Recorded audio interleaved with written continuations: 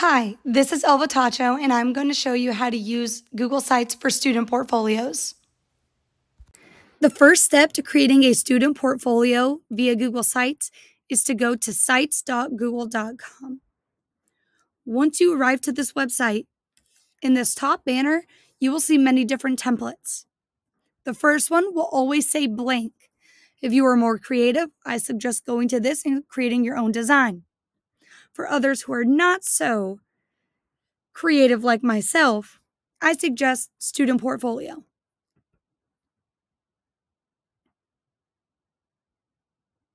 Once the site loads, if you scroll, you will see there's items already attached in this. Students can easily fill in this information with their own. But the first step is always customization. I would have students highlight this and put their name and the word portfolio right after it, or whatever you want it to be. The second step to customization is editing this picture. Students can go to Image, and the two easiest options are Upload and Select. If students click Upload, it'll take them to their files on their computer. Select is the easiest out of those two. Students can pick between a preloaded gallery of pictures, by URL, search, your albums, and their entire Google Drive. For this instance, I'm going to search. Because I am a 7th grade geography teacher, I'm going to type in geography. I will select this older map. One thing Google Sites does is transform the background. You can see it faded out the background and transformed my font from the color white to black so it is easier to look at. If you scroll down, you will see an About Me page that is preloaded so students can type whatever they want in there.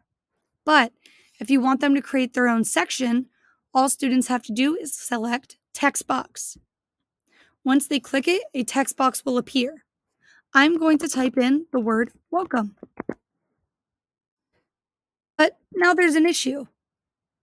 I don't want it to be regular text. I want it to be bold like this.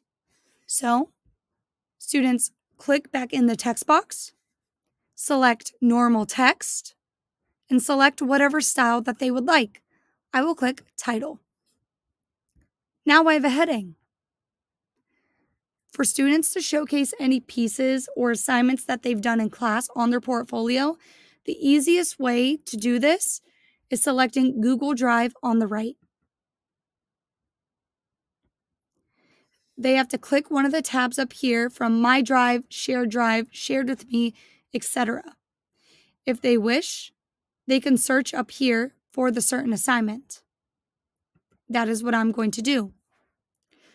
The name of my assignment was Copy of Australia. I'm going to click Enter. Right here, I can see the Google Slides presentation that I want to add.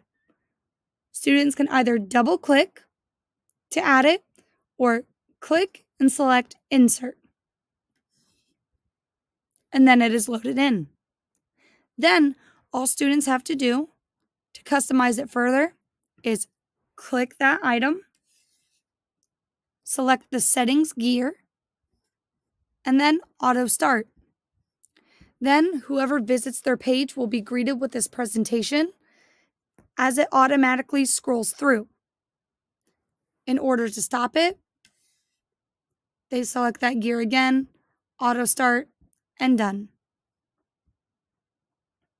In order for students to further add any content they would like, such as a YouTube video, they can scroll down. This section has many different options that students can add. I'm going to click YouTube. Now, you can either search whatever you want on here or anything that you have previously uploaded. For myself, I have already copied the link from this YouTube video and going to paste it and search it. It automatically pops up. You select whichever one you want, then click Select.